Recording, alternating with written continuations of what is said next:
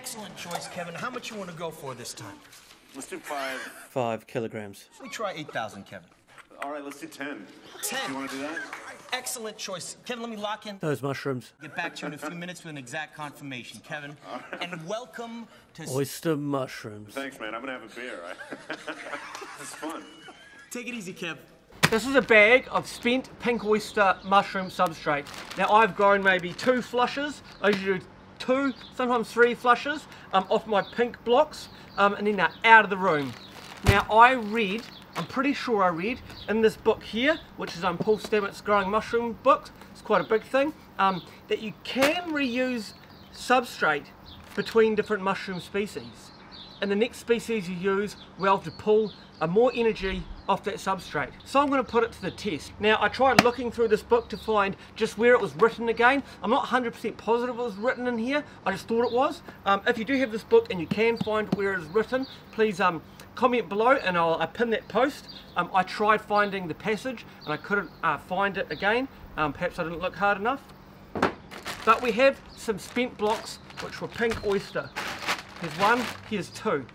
Now what I'm going to do is smash these blocks up, put some more water with them, sterilize them again, and put a Phoenix Oyster mushroom species on there and see if we can get a flush of Phoenix Oyster off it.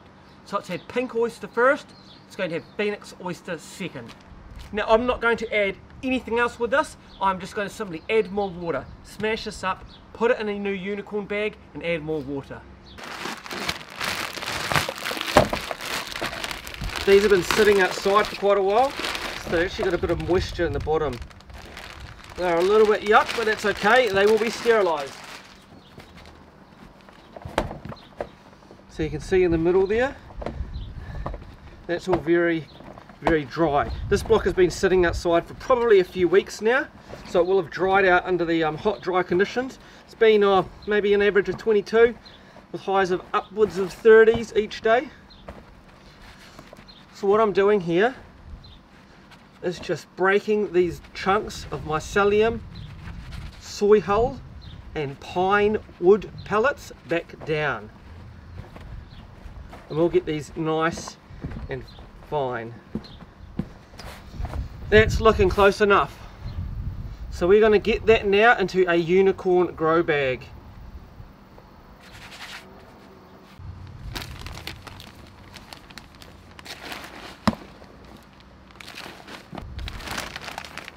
So here they are here. Now I just weighed each of these and these weigh 3 kilos each. This is a fresh bag I've made with pine pellets and soy hulls. This weighs 4.8 kilos. So these are currently down about 1.8 kilos on this block here. And they certainly feel like it, they feel very light. So we need to add some more moisture to rehydrate these. Now we're not going to add 1.8 kilo to bring it to the same weight as this because it overhydrates them. So we'll only be adding maybe 1 kilo of water to each one. So we got my hose here and I'm just going to guesstimate how much water to put in each one. I know I should probably take some stuff out, put it in the oven, see what the current moisture content is, but you know, I don't want to do that, so I'm just going to wing it.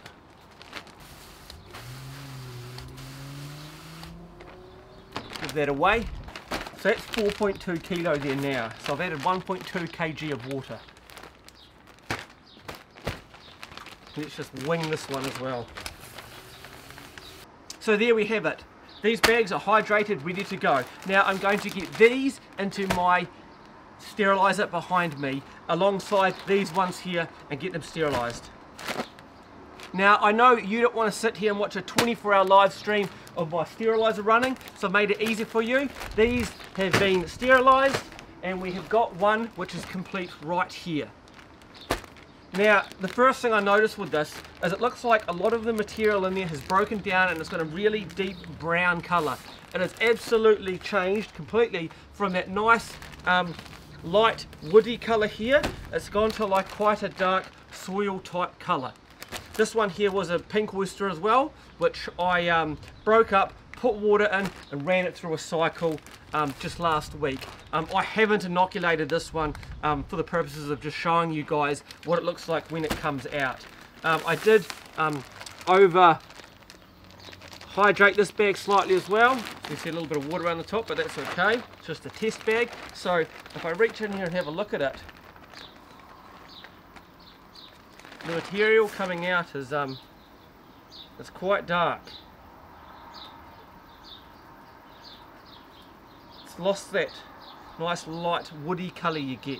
Now I don't know if that's the wood breaking down or if that's the mycelium which is broken down under the heat, but it certainly visually changes quite dramatically.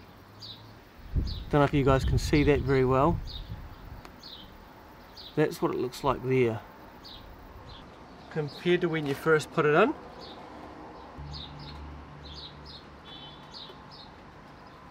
Now the last part is to get these bags sterilised, get them into my lab and get them incubated. Now I've saved some time on that as well, and I already did that 2 weeks ago. And this is what they look like right here. That is Pink Oyster substrate, which I've had 2 flushes from. I have rehydrated, smashed up, rehydrated, re-sterilised and inoculated with Phoenix Oyster. And you can see the colonisation is really beautiful in there. You can still see the darker colours, the darker colour of the substrate coming through. But what I'm going to do now is get that into my fruiting chamber and see what sort of flush we get out of it.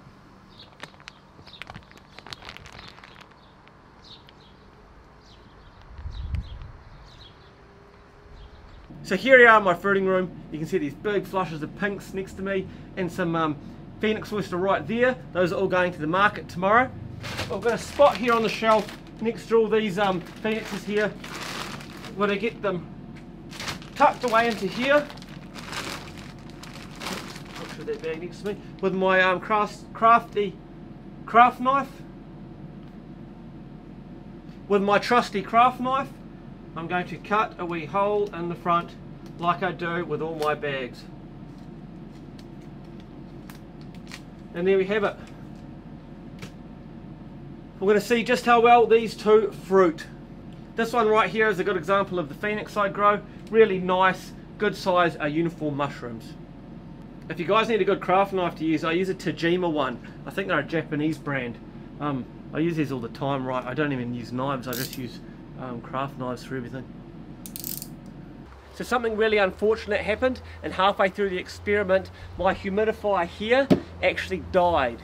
Now this has been going for 1.5 years now without a problem, and the 10 head fogger unit has stopped working. I changed the power supply to it. It's a 48 volt unit, thinking it's possibly the power supply, and that wasn't the case. And when I connect that up to the new main rail power supply, it trips it straight away. So I think there's an overload in that pack there. So we've got a new one coming. We have had to go to my backup unit in here, my backup humidifier, and it's not as good as this. And on a really hot dry day like today, it can't actually keep the humidity up to an acceptable level in there. And so the results I got from this experiment are not as good as I think they would have been if this had been running. When I did the next spot of filming, I thought it was okay, but the following 2 or 3 days after that, all the mushrooms in there really took a bit of a dive in quality, and that's simply because I just can't get the humidity up in this room enough to combat the hot dry heat here at the moment.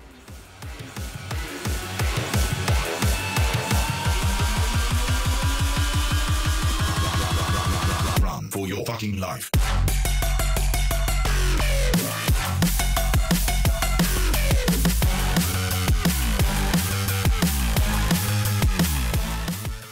So that is the results there. That one and that one. Now that's produced quite a lot of mushrooms. This is one on fresh substrate above it, which has probably produced slightly more and of a higher quality.